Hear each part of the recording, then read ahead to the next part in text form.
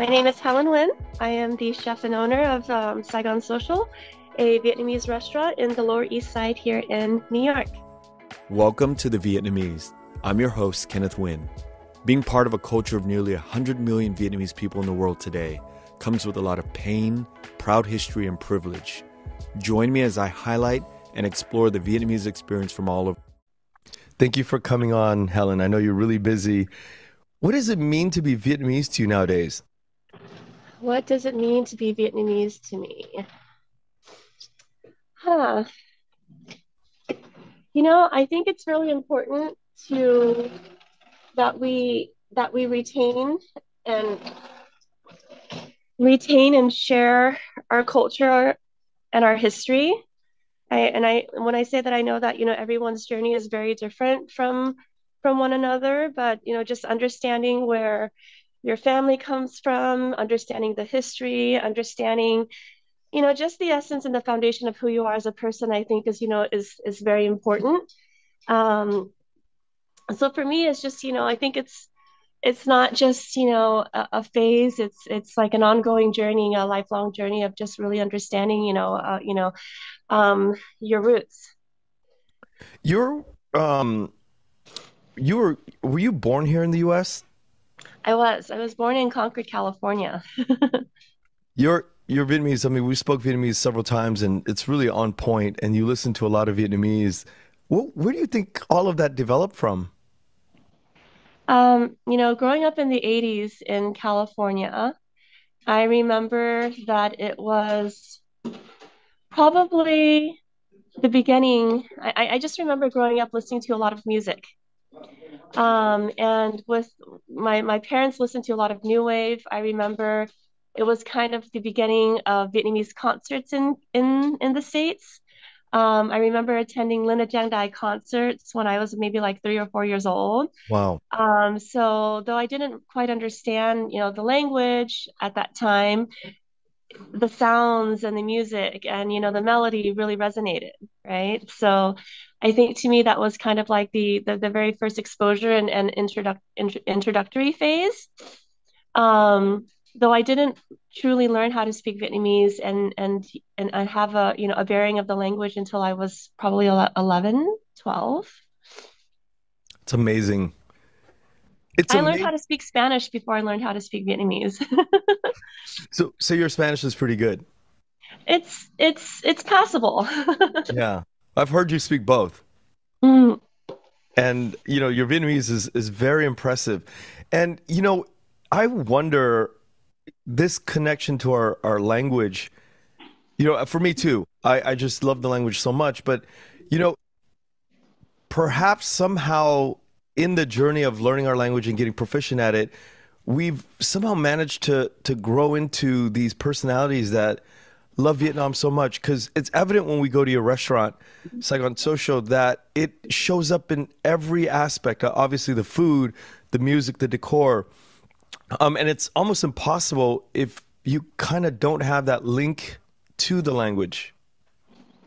Right. I think it's a beautiful language. I mean, I think I was very enamored when I first started understanding just very basic vocabulary. And I think that when you really submerge yourself, in a song and listen to the lyrics, which is what I did, and kind of like my very first teacher, in the language, it was just very beautiful, but also very intriguing because the way that lyrics are written and the way that the language is spoken in music is very far off from just like Yeah. the regular day-to-day tongue, because nobody speaks to each other that way, you know what I mean? um so I thought it was very beautiful, and it always, I always wondered, what, like, why it was that way, because when you're younger you don't really have that foresight or that depth of understanding as to, like, okay, this is like the literature form and this is the layman's term, right? But then as my vocabulary expanded, I was like, wow, these songs are beautiful. There's just so much depth and passion, and all the culture kind of lies in that in itself. Yeah.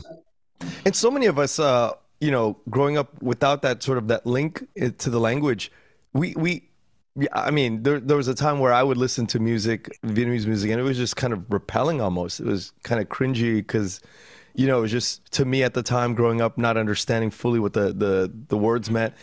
And Especially putting when it, you're listening to Cải Lương. yeah, yeah, it's just really difficult to process, right? The sounds, Right, especially Kai right. Lung, yeah. Hmm. But as you get older, there's so much beauty in all of it. Yeah.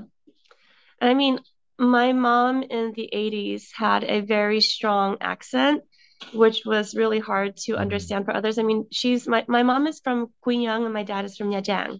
So Nha Trang has, a mild central accent, but Quy Nhon is very close to like, Quảng Ngãi and Da Nang, and they like the tonality is very, um, it almost sounds very harsh because the pitch is very high. The tones can also be very deep, and there's different usage in like certain like verbs and conjugation, if you will. So I it was very confusing because when you're a kid, you didn't realize that there was so many different dialects, Yeah. um, and so many different ways to express and to just to really speak. Yeah. Quang Ngai is very difficult to understand if you're not familiar with the words and the way it's being spoken. Right. Yeah. Before we get into all of this food business, I want to ask you, what's the deal with Fernet and your love for Fernet, and why is it everywhere? It feels like it permeates in your mind space when we're there, and we're offered it. You're offering it, and it's just everywhere. So, I want to say, was it 2007, 2008? I was, at the time I was still living in Seattle. I had a lot of stomach issues. And I always thought it was because my tolerance for very spicy and very hot foods was very high. And I thought it was just indigestion, but I was having constant stomach problems. And I remember there was a few different restaurants that my friends owned that were essentially within walking distance with each other. And it's where I used to host a lot of my real estate clients. And happy hour was almost a daily thing, and I got to know the team and the staff very well and became friends with the bartender. And he was like, "You need to try this. I promise you, it's going to make your stomach feel better." And so then my very first introduction, um, I thought it was the most disgusting thing ever. It Mhm. tasted like tukbak. It's very herbally, it's very minty, it's very, very strong and pungent, and was not very enjoyable at all. But then within a couple of minutes, it started to alleviate my stomach pains. And I was like, wow, this actually does work. What's in it? And so then from that moment on, whenever I felt like, I needed, um, you know, just like a remedy for indigestion, that was kind of like my go-to because it's a digestive and it has a lot of herbs and spices. And to me, it was also an excuse. He was like, "Oh well, um, technically, I'm not really drinking. This is for medicinal Medicine. value, right?" So that's kind of like how it all started for me. What's in it that has been proven to make you feel better? I know that there's a very high saffron content. Hmm. Not that saffron has, extreme, medicinal value to it, but I just know that there's just a lot of, root spices and vegetables, not vegetables, but spices and herbs that, that you do find in old medicine. And is Fernet its own type of alcohol, or is it that a brand of like this licorice kind of tasting alcohol? It's both. Really? So, And yeah, and so to me, it's just like I also, especially now when I have a restaurant, and a lot of friends are like, "Oh, my stomach hurts," or "No, I can't because I feel like so stuffed and full," and because it's a digestive, and people usually take it, like just a very small sip after a meal, just to kind of like clear their cleanse their palate as well as their stomach. It's something that's become a thing where it's like, "Oh, you have you have an issue, I have a remedy." Right? even even when we don't have issues, you have that remedy ready to go. Right. That was a lot. What did you do before you got into the food scene? I was a real estate broker. Um, so at the time, it was, I think it was 15 years. I was a real, I mean, I'm still licensed, just not working, at the capacity I was working before I moved to New York. But I started real estate in 2007 when the market crashed. Wow. So there's a lot of parallels in terms of, me starting the real estate career as well as me starting my food and beverage culinary career. For the listeners that don't know your restaurant in New York, um, it is to me like a mecca because all of my friends that I value in terms of their taste all come to see you. All the That makes me really happy. Thank yeah, you. producer friends or chef people, they all say, they're gonna go out to see Helen at Saigon Social. And so it's a thing where I wonder what do you think, how do you feel, where does that do you think that comes from?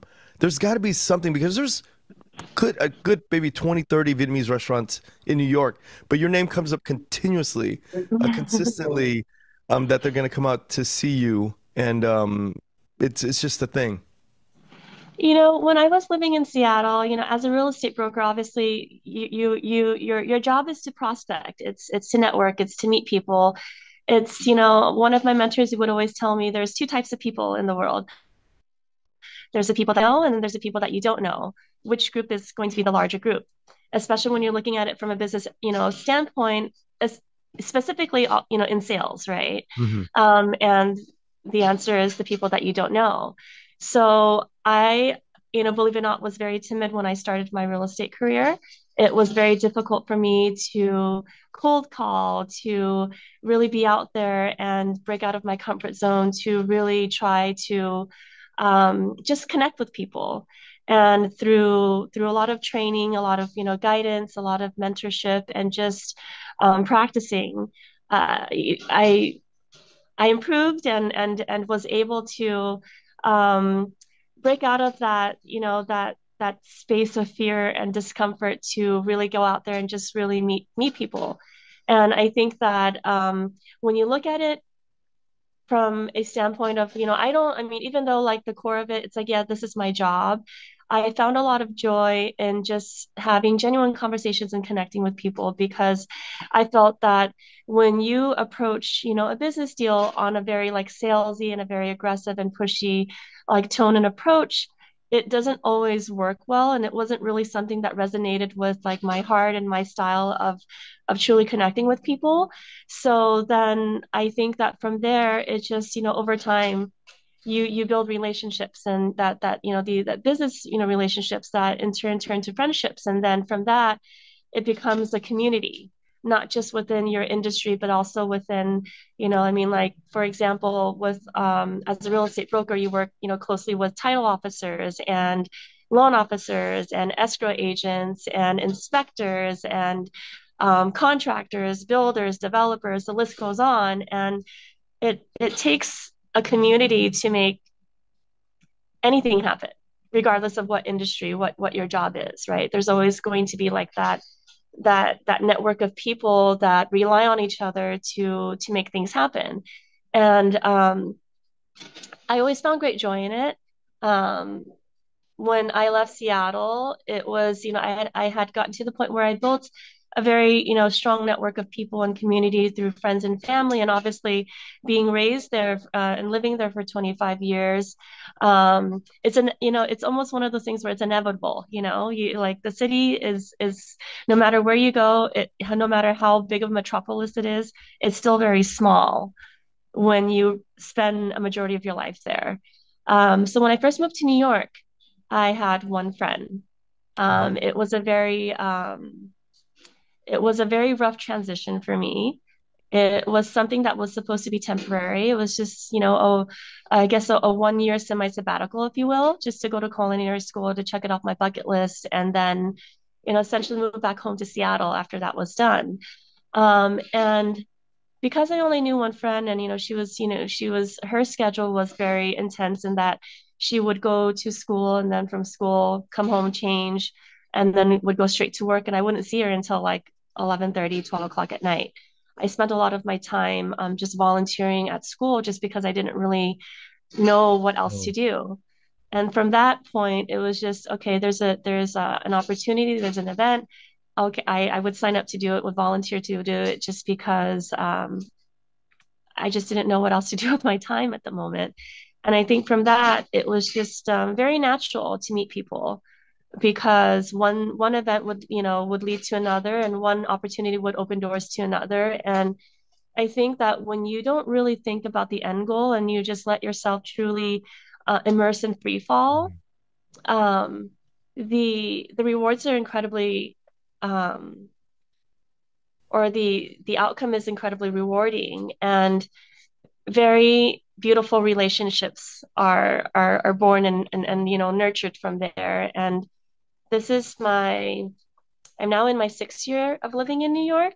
So imagine just like 6 years of just continuously talking to people and making genuine connections. I think, has been and I've been very, very fortunate in that, the community has been very welcoming and supportive. And I really just believe that it just starts with a conversation and just pushing yourself out of your comfort zone to talk to people that you don't know. And in my case, I didn't know a lot of people here. So every day was an opportunity to make, a connection and a new friend and be a part of, community. You know, at the same time that I'm mind blown, I'm also I kind of see it, you know, spending time with you and the friends that we came to New York with, I could see that there's the roots of a shy person in you. And I wondered on the whole trip where this is a person who's so shy and it just you just feel like a shy person. I'm not saying that, you know, you just seem like a very shy person and you're relatively quiet for somebody in the restaurant space, you know, in my opinion. But hearing you develop from one friend to what I know now about the sort of the network of, you know, Vietnamese people across the country, and what you've built is really phenomenal. Thank you.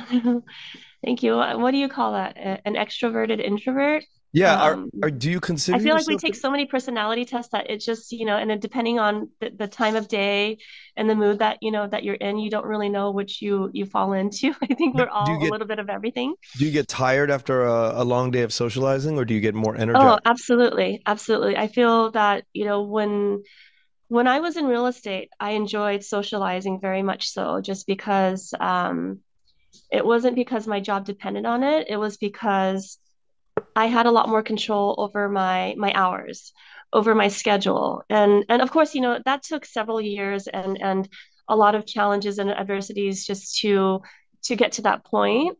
But the fact is that I did get to the point where I was able to have a lot more control over my schedule. And when you have control over your schedule, um, it becomes a lot more relaxing in the sense where it's like, okay, if I wanted to work today, I would work today. If I didn't want to work today, then I had the flexibility not to do so because essentially, you're your own brand, you're independent contractor, and it wasn't a job that you had to go in and clock out. It's essentially the work that you put in, the time you put in, is it's going to be a function of what, your productivity and your success is going to be like, whatever, that means for you. And now here in the restaurant, I no longer have that flexibility, at least not in the moment, because essentially it's a startup. And I think with, every given startup, comes a lot of sacrifice and responsibilities. And when you have a team that's reliant on you and a business that's open, um, majority of the week, you can't just wake up and decide, oh, today I don't want to open up the restaurant or I don't want to show up or don't want to do these things just because you now have a team that you have to support, whose families, depend on them. And every decision is no longer about what Right. your, wants and what your needs are. It's essentially going back to, well, when I decided that this is what I was going to do, I understood that the foundational responsibilities was there, but I think that I completely underestimated one and was very ill prepared for the realization and just the depth of, everything else that comes along with it. Because before it was like, oh, I want to learn how to cook. I want to be a professional cook. And you think that that's going to be majority of your job and your responsibilities. But now that I look at it, it's, people come in, I'm like, oh, thank you so much for a good, like we had a great time. The meal was amazing. And I was like, don't thank me, thank my team. They're the ones on the line doing the job. It feels like I do everything but cook these days because it's now turned into management Yeah. and just making sure that every loophole, every responsibility is filled, right? Um, but yeah, so it's like you're forced to be on, right? You're forced to be on, and I don't take that for granted. It's definitely not a complaint. It's just understanding and having like a very honest conversation with yourself, as to what needs to be done to get where you like need to be, and just reflecting on the short term, long term, personal as well as professional goals that you're setting for yourself. So with that being said, it's just like, yeah, you have to remind yourself that you may be having the same conversation every 5 minutes, every hour for like 10, 15 hours a day, but every connection is different. Every person is different. So it can be taxing and exhausting, but you owe it to, each customer, each interaction, to really be present, I guess, if you will, because, just because I get tired with one conversation doesn't mean that I have to transfer that energy to the next Yeah. person that I interact with, right? It's just not fair. Having a restaurant in New York is, it's akin to like going out into the ocean and swimming out in the middle of nowhere and not seeing land at all. Uh, Oh, six to say years, the least. right?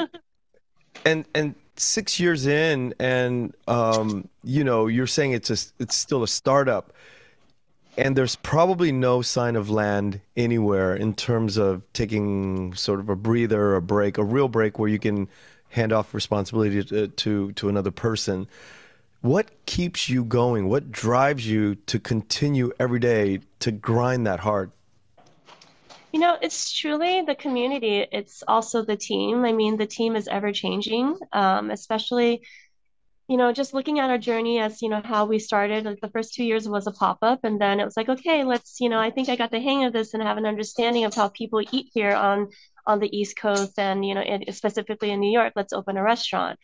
Um, and, to have it, have all of these plans kind of play out and be executed in the midst of a pandemic just kind of throws a huge and never ending curveball at Yeah. every corner that you turn, essentially. And I think that,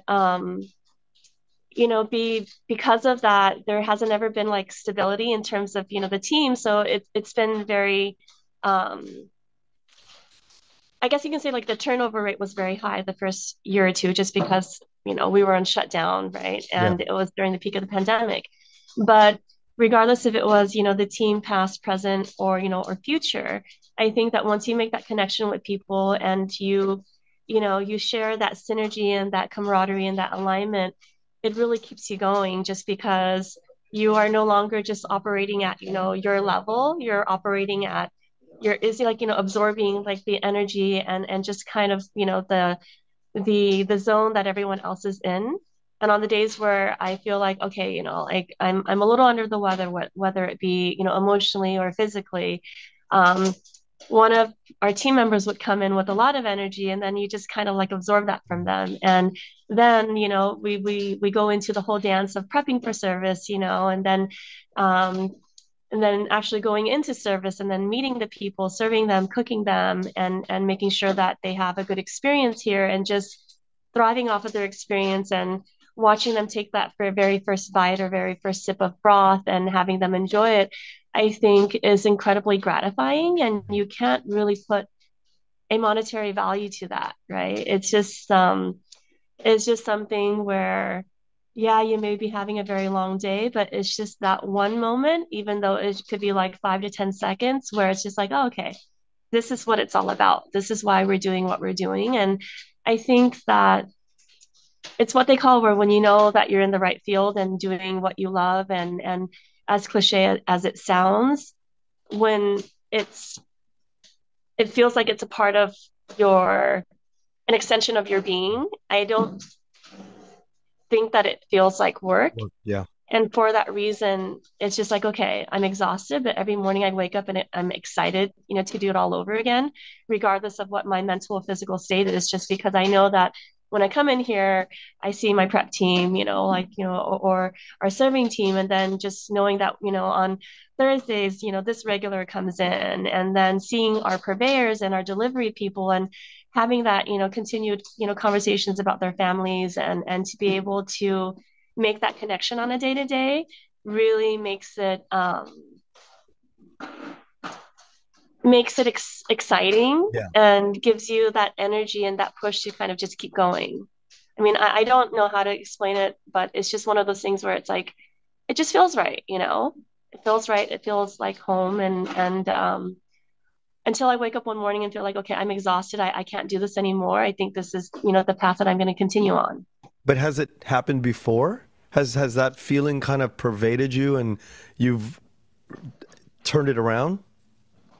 Yeah, I think that it comes in waves, but I think that um, it's important to keep your mindset strong, to preserve your energy, and be very aware, and cautious with how you spend your time. Because I think, as we get older, and as our schedules become a lot more complex and demanding, um, that's the only thing of value that we can truly control.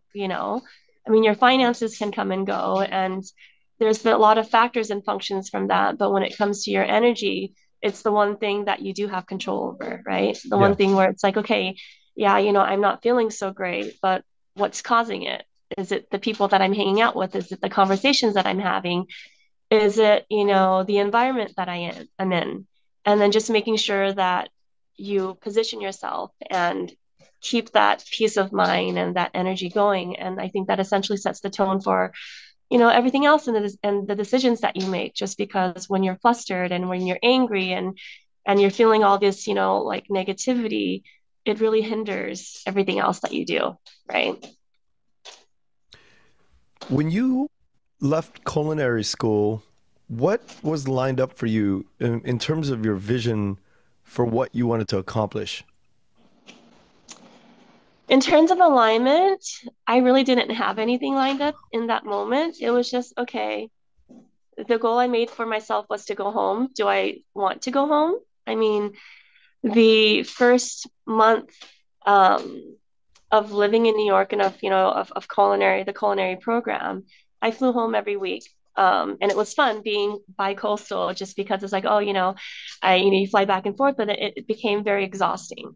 Became very exhausting. And I did it, not because I wanted to be cool and live this bi-coastal life, but it was just, you know, um, I still had my real estate, career, and that essentially was what was, making money, and allowing me the freedom to pursue, this passion of mine. It's something that I've always wanted to do. But growing up with a single mother and a sister who is, 10 years younger, she was essentially like my daughter. And I wanted to make sure that she completed her studies and had job security before I kind of went off and did what I did. And so then when I made the decision to move, everything was kind of prepaid for a year, just because I know that that was kind of the benchmark that I made for myself, right? But also understanding that, when I started my culinary program, and had an amazing opportunity to work at a restaurant, I was just, looking at the finances, and I was just like, how do people survive in New York? I think that I was making 11.75 an hour, Wow. and you're on your feet all day. It's, mentally taxing. Majority of the people that I went to school with and also worked with were like 10, 15 years younger. And during that time, I couldn't bring myself to telling people what my background was and how old I was, because I didn't want to get judged for it. I really wanted to learn. I really wanted to earn whatever, level of advancement or just knowledge that I could truly absorb and take away with me on my own terms, right? Not just because, oh, she's a little bit older, maybe we should be a little bit more gentle, or because this is a career change, it's completely new and foreign. So I didn't want that to be an excuse, right? Um, but yeah, so, as I was, like it was, my schedule was basically I would wake up early in the morning between 5 and 6. School was between 7 and noon. And then right when school let off, I would take the train downtown all the way uptown, start my shift at 12:30 p.m. and then end it at 1 a.m., sometimes 2 a.m., depending on the day. And I didn't know that was considered part-time. To me, part-time was like, okay, maybe 20 hours, right? But essentially that was like, my schedule. And then on Friday nights, I would take the last flight out from New York to Seattle, land in Seattle, like between, 11:30 midnight or whatever it was. And then Saturday, Sunday was my real estate days. Crank out as much as I can, meet as many people, get as much done. Sunday night, take the red eye flight out from New York, land, or from Seattle to New York, land in New York at between 5 to 6:30 on Monday mornings, and then go straight to school from the airport. And that was pretty much the very first year of me living in New York. Um, and I think as I delve deeper into my culinary studies and my culinary journey, if you will, I was like, I really love this. I came home and I cried every single night that first week of work, just because it wasn't what I imagined it to be. As like cooking's supposed to be fun, I didn't realize that, it was going to be so physically taxing Hmm. and, so demanding on your schedule and your body, right? But towards the end of my culinary program, there was this resurgent in, I guess, Vietnamese dining. There Yeah. was new restaurants that were being opened. They were, all became very wildly successful, and people were so receptive of it. And something just clicked inside of me. I'm like, I don't know what's going on, but I want to be a part of it. Um, Regardless of, how small my contribution is, I just really felt very excited, very inspired. And though I was tired, I felt that, okay, maybe this, I loved real estate. I still love real estate. It's, definitely like a passion of mine, and I think will forever be, a part of me. But I love cooking and hospitality more. And I just knew that, there are days where it's like, okay, well, you know, I can get tired and wake up and still feel excited about real estate, but the excitement I felt about cooking and just, being in that whole song and dance of, the restaurant industry just ignited something much bigger inside of me than real estate did. So then I decided, I was like, well, if I was 15 years younger, I would attach myself, to a restaurant group and work my way from the bottom up and just really do a deep dive into learning. But because it was, essentially a career change so much later on in life, I didn't have that luxury of time to be like, okay, I'm going to start, from here. And when you think about finances, there's no way that I can continue supporting my family, my mom back home, and then also myself living on 11.75, right? Yeah. An hour. So then it was either I go back home and continue my life, as a real estate broker, um, or I stay here and start a business, because at least I know that whatever I put into that business, um, I can have control and visibility over. At least that's what I initially thought pre-pandemic, right? And so then I was like, I'm going to stay and open a restaurant. I mean, there was so many amazing concepts that were, that were taking off, and I thoroughly enjoyed my experiences with them, and were very inspired by all the operators and all the chefs and the talent that I came across. But though their food was really good in its own way, it just still didn't feel like home, you know? And I'm sure, you've traveled a lot, between West Coast and East Coast and everywhere else in between. Um, but then the flavors are just not the same. West Coast Vietnamese food is very different from East Coast Vietnamese food. And though we've come leaps and bounds and continue to do so, there's just like this element that's missing. And Wait, I'm not saying I'm the person that's going to bring it. I'm just saying that, I grew up eating a little bit differently, and people may not agree with the things that I'm doing and I'm cooking, but at least I'm giving myself and the world an opportunity to experience, me as a cook and the flavors that I grew up eating in the 80s, the 90s, or, and even, current time, right? So, what what yeah, that's what is how the it came what about. is the difference between East Coast and West Coast Vietnamese food? What are some of the major differences? I think it's a lot sweeter. Well, you know what? Actually, the very first thought that comes to mind, and it's still like an ongoing gripe, I don't understand the spring roll and the summer roll thing here on the East Coast. When you think about gỏi cuống, I'm like, okay, that's a spring roll, right? And you come here and they're like, no, that's a summer roll. But And the, there's some restaurants you go to and they're like, well, that's an autumn roll. Like, so do you guys just name your food based on seasons? but that goes on out here too. That there are people out here that call it a summer roll as well. But I'm I've sorry. there's people out in the West Coast that call a gỏi cuống a summer roll too. Yeah, And and then I it, don't and then it's just like, understand. okay, well then it's like, oh, this is a fried spring roll. I'm like, it's a chả giò, it's a chả giò, not like, Right. it's the terminology gets very convoluted. Obviously it has nothing to do with, the taste and flavor profile, but I just always thought that it was always a point of contention in conversations I would have with East Coast natives, where like, no, that's definitely a summer roll. That's not a spring roll. I wonder where that comes from, the Yeah. etymology of all this. That's an interesting point. And where the hell did summer roll come? Where did spring roll come from? You know, Yeah. we should start there. Like, where did like why? How do you go from gỏi cuống, which is essentially a salad roll, right? Gỏi is like salad, and cuống is roll. And how do you get spring roll out of that? Right. And then how do you go from spring to summer roll? Like, who And then had and to? then from spring, you get into autumn, right? Yeah, So I've never heard that of autumn roll. that's That's a first for me. but I mean, yeah, so that's the first thing that always comes to mind when I think about that. And then when it comes to flavor, I feel that it's a lot sweeter here. Oh, It's a lot really? sweeter here. I from my understanding, and I could be like, terribly wrong, but here in New York, there used to be a much larger Vietnamese community than there was currently now. But I think the cost of living was just like so high. Then people would move to Virginia, to Philadelphia, to the Carolinas, to DC. And I think that the majority of the Vietnamese community that was here, they're Thieu Chau, right? Hmm. Thieu Chau Vietnamese. And with Thieu Chau, the style and the flavor profile kind of lends on like the sweeter note.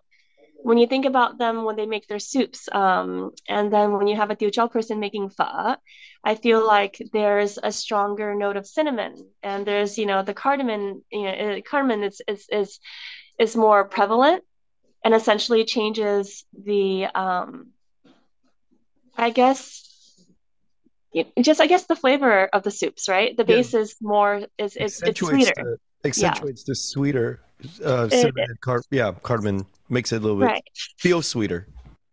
And then I mean I think that the foundation of Vietnamese cooking is our herbs and our vegetables, Right. which there is a huge lack of here in New York. Yeah. Yeah. Obviously due to climate. You go to California, even from where I'm at in Seattle, you go to the supermarket, you get a larger variety of greens and herbs, and I think that that really um, brings out certain flavors and really captures the essence of our cooking, especially supporting like the sauces and everything. Whereas here in New York, you do have access to all these things, but they're not as fresh. Right. Um, their shelf life isn't as long, right? So then there's a huge compromise in flavor, and sometimes certain dishes go without, and that's just the way that it has to go. Like rather than having to serve herbs that aren't so great in quality. Yeah, that's a thing that we really enjoy on the West Coast is the quality of herbs that we have out here. It's I you know, my opinion it's the food on the West Coast is almost better, and these are fighting words for some people, better than even in Vietnam. The quality of the produce that we have, the quality of the meats that we have, access to all of the ingredients is, to me, it's superior to anywhere else in the world. I would have to agree. I think that when you look at it from all different points, from irrigation systems to access, Yeah, to all of that, it's definitely the quality control is a lot more consistent, right? And I think that yeah, like I'm a West Coast girl through and through, and my I think my heart will always be sided with the West Coast Vietnamese culinary traditions.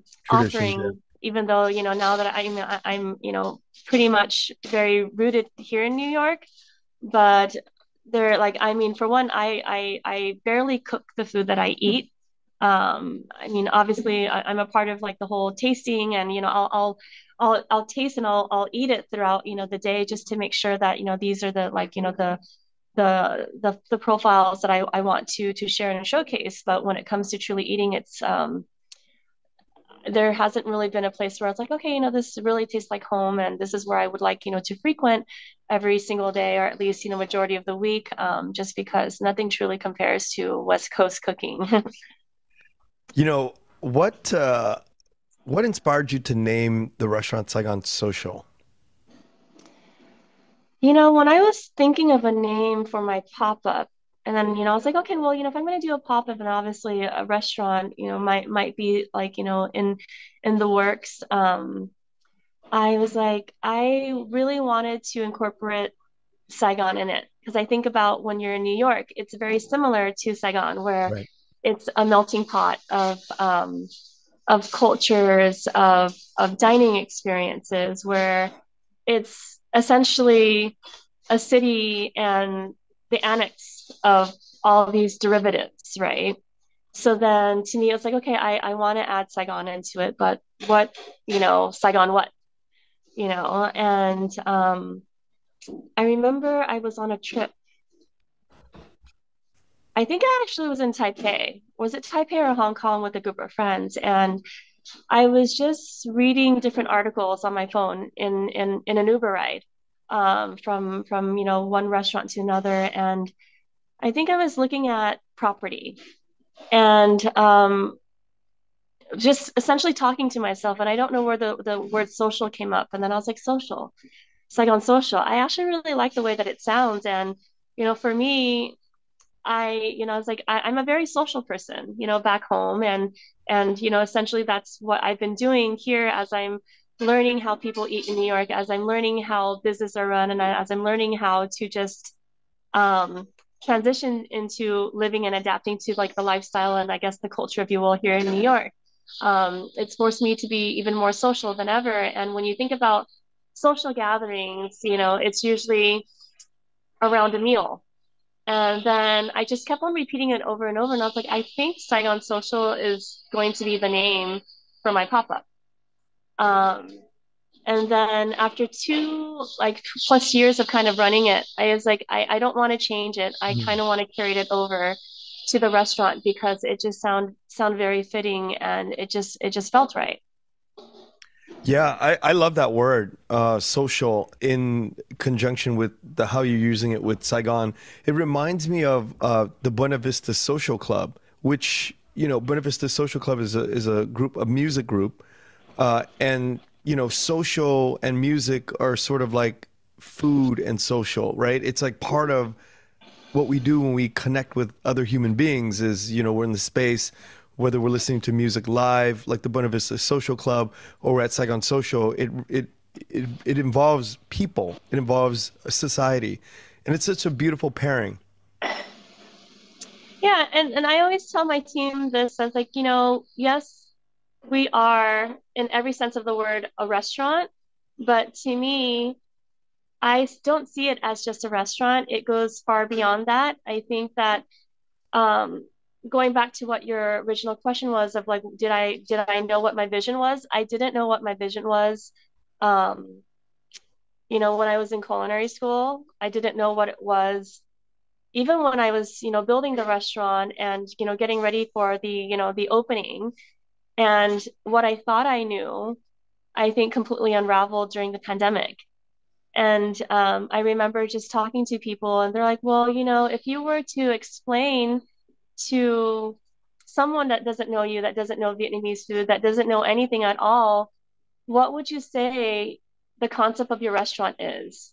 What does it really mean to you, and what is it that you're trying to share, with the world? And I think that it's something that I struggled with immensely, just because what I thought I knew, I learned that I didn't really know at all.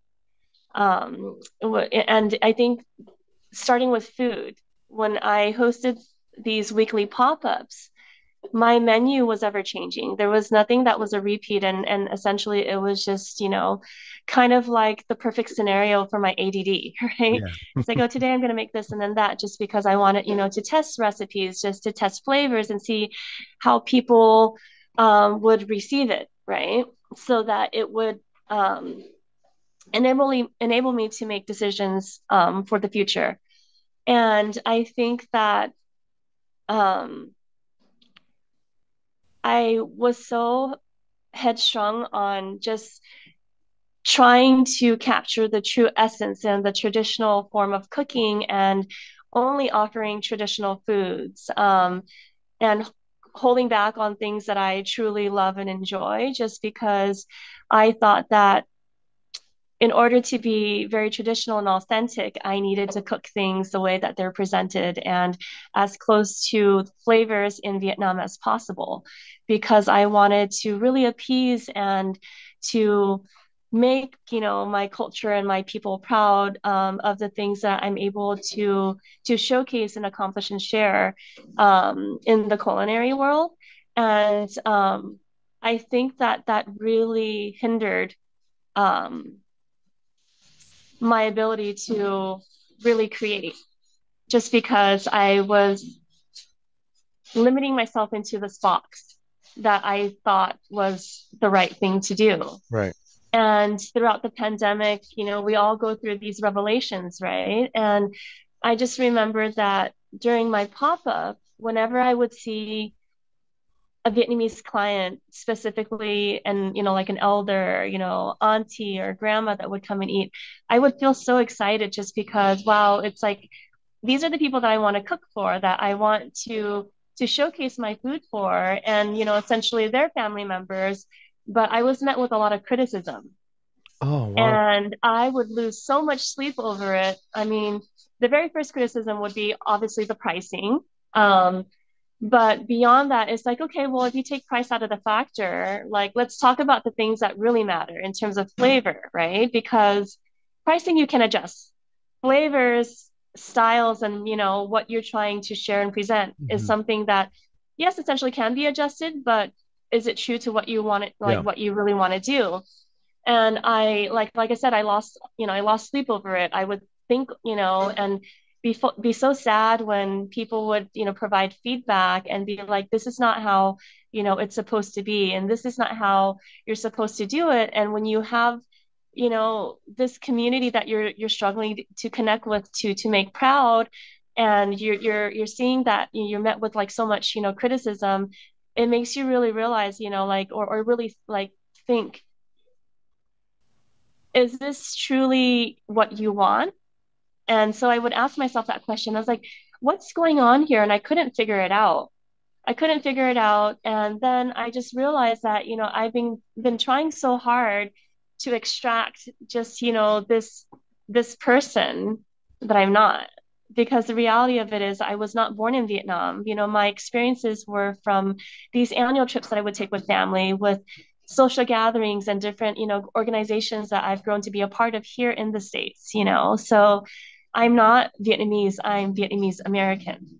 And I Wow. think that realizing that, accepting that, and really understanding what that means, because it's like I'm a product of both cultures, not just one, and that it's okay to make adaptations and changes, from what I knew growing up as a child, living in California, then Houston, and then Seattle, and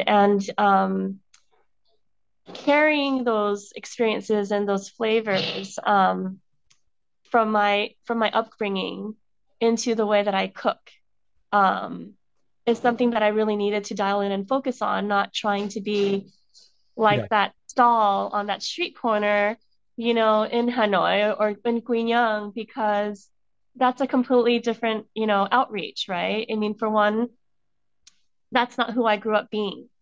You know, it's not, you know, I didn't have access to those exact ingredients, right? So of course my style of cooking and my flavors are going to be different because um, you know, it's just you're in completely different climates and completely different countries, right? For one. And then also for two, it's just that I didn't quite understand that value, you know, or my value as a person as to what what and who I really wanted to be. And I think that that truly showed. And I realized that I think mid-pandemic, where I was just like, you know, why am I trying so hard to be someone that I'm not? I should, you know, focus my time and energy and really dial into what truly makes me Yeah. happy. And, you know, if I want to throw butter in my steak, I should throw butter in my steak and cook it the way that I know how to eat, that I really enjoy to eat, that I really love to eat, that I know, you know, people would truly love and enjoy because that's kind of like my style. And that's just, you know, the flavor profiles that I'm comfortable with. So then it came back to just looking at my menus, you know, and the things that I've created in the past and just sitting down and re-engineering it.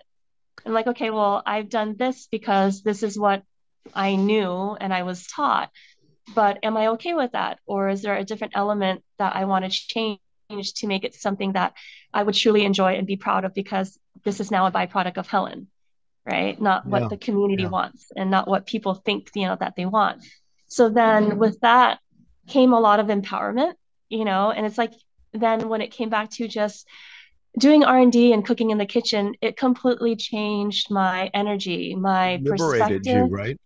And then I was like, wow, I'm cooking from a very good place. Yeah. I'm truly cooking from the heart and not holding back because I'm gonna make a burger and I'm going to stay true to my Vietnamese, you Wow. know, roots and be able to make that connection in terms of flavor. But then I grew up eating a lot of burgers, so I'm going to put a burger on the menu. And yes, it's not traditional, but it's, you know, and some people are like, well, it's not really authentic. But then it's like, authentic to who? Were Hmm. you in the same household as me growing up in the 80s? You weren't. So you can't say that that's not Yeah. authentic because it was very authentic to who I was, right? And who I am. So then it just, you know, then it was just like, okay, well, now that I have that identity and I have, you know, I'm moving forward with a lot more confidence and understanding what it is that I want to share, it completely changed everything for me. And then it was just like, okay, if you were to ask me what Saigon Social is, I can confidently tell you that it's, you know, a modern Vietnamese restaurant. And when I say modern, I'm not saying that, you know, we're using, you know, all these intricate, you know, cooking techniques. Some things are like, you know, yes, you know, the professional, you know, techniques that I've learned, but at its core, we're very approachable. It's very comforting. And when I say modern, it's kind of making that distinction that it's obviously not going to be your grandma's cooking. It's Right. not your mom's cooking because I'm neither of those people. You know, modern as in the flavors are still there at its core, but it's transformed into something different, which is an extension of who I am as a Right. person. And when, you know, we still have a lot of conversations with clients that are just like, no, this is not it. And you know, I find it very empowering to say, yeah, you're absolutely right with what, you know, what your thoughts and your opinions are, but I'm telling you that this is what my intention for it is, and you don't have to agree. And if it's something, you know, it's something else that you want like to look for, just let me know what it is, and I'll be more than happy to recommend 10 other offer, you know, like restaurants that will offer the experience and the flavor profiles and maybe even the pricing that you want, you know, to achieve. But if you come in here and if you ask me a question, then I'll tell you what the intention and the soul and the core of every dish and every experience is supposed to be. And you have every right to agree or disagree with it. But understand that as a team, everyone here knows what we're trying to achieve, from the experience to, to the flavors. And every day, it's not going to be perfect, but we come in giving it our best every day to procure that experience. And you have to be okay with people not agreeing with you, and just knowing that whatever percentage of people that do agree with you and that do enjoy, that's where you have to put your focus and your attention on, because essentially that's, what matters, right? Listening to you speak in the last few minutes reminds me of sort of like the artist journey where you start out and you do your paintings and you're kind of just going with things, and then you find your voice and you get empowered by the vision and the feel and the ideas that you want to express.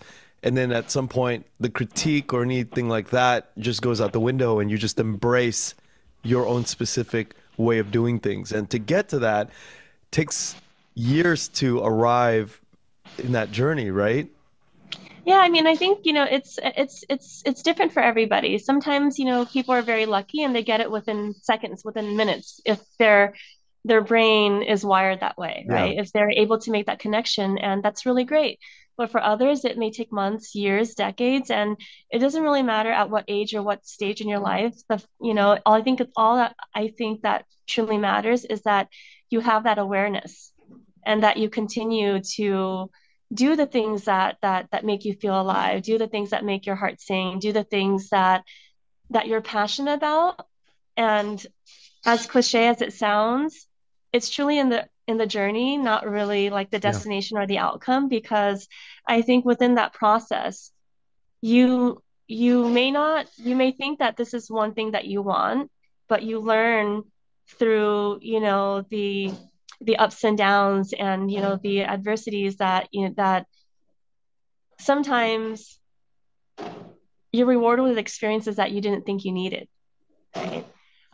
With relationships that you didn't think that, Mhm. you that would come of it. So I think it truly is. It's like, so long as you're aware of it, don't worry about when it's going to happen. Right. Just truly be present and make sure that you're being true to what your intentions and what, yeah, your goals are that you're setting for yourself. And, that could be a day, it could be a year, it could be 10 years, like whatever it is. I think oftentimes we get so caught up on the end goal that we forget that it's truly the experiences and everything in between that matters a lot more, that carry so much weight and value, um, than just getting there itself, right? I have, this is always a dilemma for me. I have, 20, 30 questions always prepared from, your experience with, Daniel. And, we didn't even get a chance to get into that complex sort of training that you went through, this idea of, the tenacity of going through the pandemic, because I know you've told me stories about how difficult it was.